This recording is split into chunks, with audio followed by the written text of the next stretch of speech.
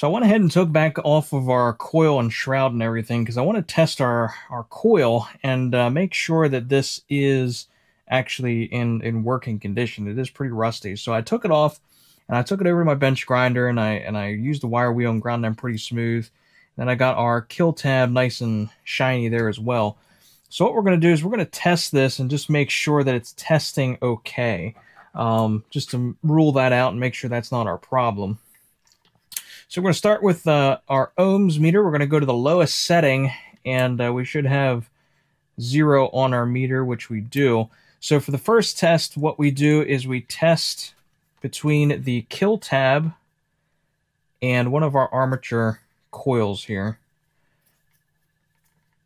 Get this all held together. And this should read somewhere between 0.5 and 2.5 ohms, which we'll see depending where I put this. If I get a good bite on it. We're kind of jumping around a little bit. There we got a 0.2. Goes the whole way up. Depending where I hit it, it goes pretty high. So I'm kind of wondering if we don't maybe have a coil problem. This side seems okay. This is a point. Oh, there's a 0.1. 0.2, 0.1. So that's telling me that's a little bit low. That's kind of telling me that there might be a ground issue that's grounding our coil out. For our next test, we take it up to 20K. And this one here, we're going to test in our lead. And we're going to test that back to one of our coils, our armatures. And that is supposed to read somewhere between 2,500 and 5,000. Which we're right at 25.4.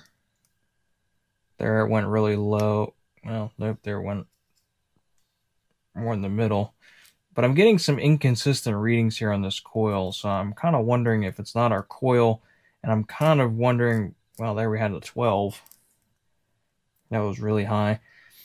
I'm wondering if it's not our coil. So what I'm going to do here is I'm going to try a test, and I wonder if it's not grounding out on itself. Is kind of what I'm wondering. So what I'm going to do is I'm going to disconnect this kill wire, and we're going to hook this back up and see if we get spark. If we get spark, then we know that our coil's bad. It's internally grounding itself out, and we'll just have to get a new coil. But I want to see if we can eliminate the problem and kind of prove our point.